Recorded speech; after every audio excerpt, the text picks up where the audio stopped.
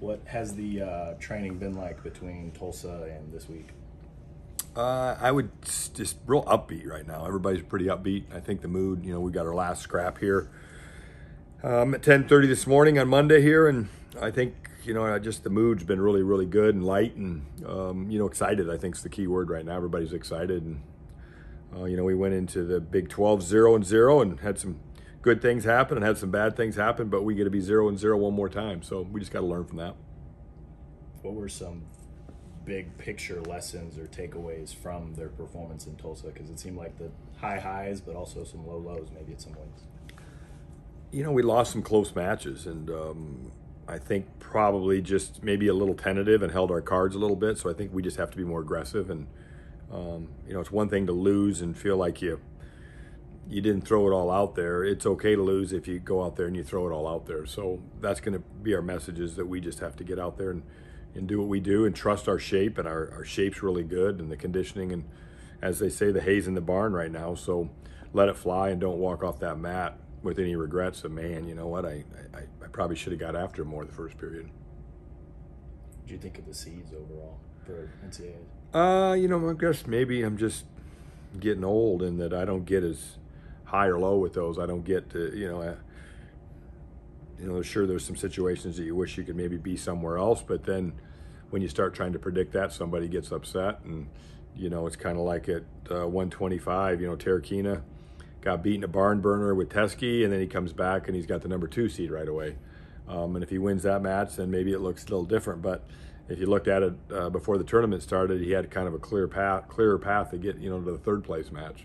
But so you can't second guess yourself. You just got to wrestle the guy they put in front of you. With how well you are able to keep your emotions low, what's your message to your guys who maybe don't necessarily, since they're still so young? I think we did a good job of putting them in a lot of tough situations this year, with a lot of good dual meets. I mean, if you think about it, they went on the road and won at UNI. They went on the road and won at Missouri. They went on the road and won at Oklahoma State.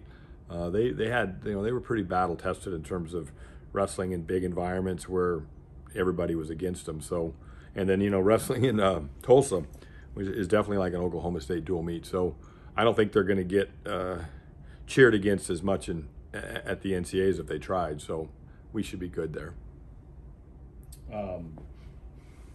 How do you, like Marcus's situation in Tulsa? How do you talk to an athlete who's going through something like that? At a pretty pivotal point during a really good season. I don't believe there's a handbook on that one right there. I think everybody's different. I was involved in breaking that news to him, and of course he was super emotional right from the minute the words came out of our mouths, and when he should have been.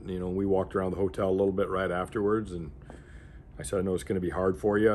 You probably have zero interest in wrestling right now, but you got to find some interest. And I think he really stepped up on Sunday and did a good job. And I think he's excited now, and I think he really gets the 0-0 part.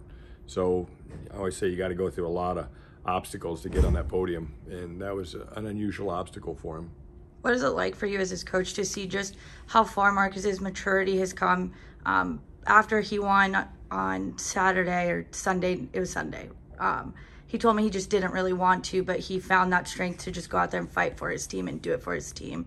How big is it for you to see how far he's come? Yeah, it's character, and he's really matured. He's always been a talent, and early on when he got in tough situations, like a lot of kids when they're young, he didn't do so well. But I think the more times you get put in the fire, the better you get at being in the fire.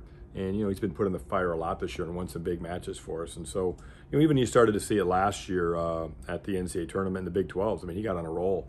He got to the round of 16 last year, and I could tell when he lost that it really bothered him. And so his training and his consistency to not have that happen again has been really good. And so I think he's going to be real competitive all weekend. When he first committed here, he was one of KJ's guys. Mm-hmm. So how has your guys' kind of relationship evolved since he finally got to campus? I think anytime you get a new coaching staff in and you weren't recruited by that coaching staff, there becomes that trust issue. So it's more of them trusting us and getting comfortable with us. But I felt like he did that pretty early on. He's kind of a quiet kid by nature, so he's always thinking and the wheels are always turning, but he doesn't express it as much as other kids might.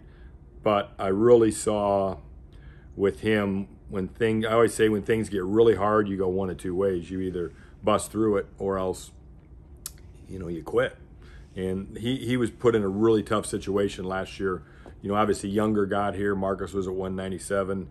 And the first couple times they worked out, or maybe the first 5 or 6 times they worked out, Younger just took it to him. And I think Marcus saw that there was an upcoming wrestle off, and Marcus was hurt at the beginning of last year. Of course, last year was crazy because the beginning was January, and he started getting healthy at the end of January, and then the wrestle off came in February, and he improved and he pushed through that. But that month of January was really telling for me to see how he was going to handle the adversity of just a really good guy coming in wanting your spot. And so it was great. He pushed through that. I think that was part of the reason that he had the success he did. I just believe you gotta do a lot of hard things before you're going to see results out there when it counts. So I think that was something hard that he had to do that gave him confidence at the end of the year. And then obviously they had a discussion in the off season that, hey, you need to go this way and I need to go this way so we can both contribute to this program. So they feed off each other well now and are great training partners.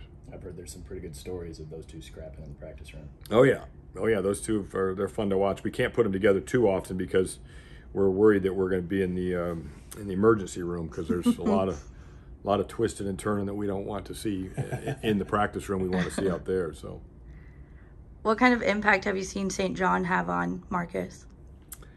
They've just kind of hit it off from day one. St. John just kind of gravitated towards Marcus and saw a lot of talent there and spent a lot of time together. And obviously you can see a lot of, Marcus got real good leg attacks, and St. John's had a lot of good leg attacks and can teach leg attacks really well. So there's been a bond there for those two guys. Similar personalities, super kind of to themselves a little bit, not outgoing. But when they get together in the wrestling room, there's a lot of learning and a lot of back and forth, good back and forth.